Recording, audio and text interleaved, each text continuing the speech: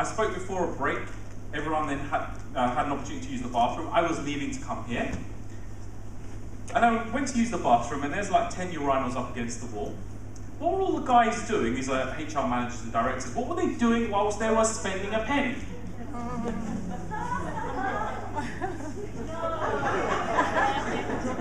We don't even have a minute to have a piss in peace.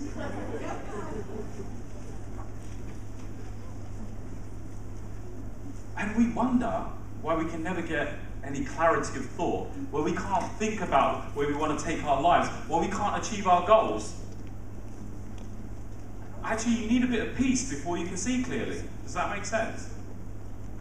And that's why actually managing your stress is not just so you can have a smile on your face and say, I'm not stressed. So actually you can think about where it is that you want to take your life.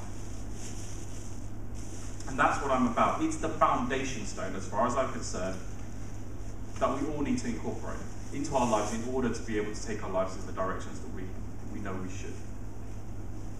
And not just for us as individuals, because when you're not stressed, when you've got your own life in control, all of a sudden then you will notice that the people that aren't stressed, the people that have got a good handle on their lives, the people that do their daily practices to relax and meditate and self-hypnosis, whatever it may be, they're the ones that are more likely to give and contribute.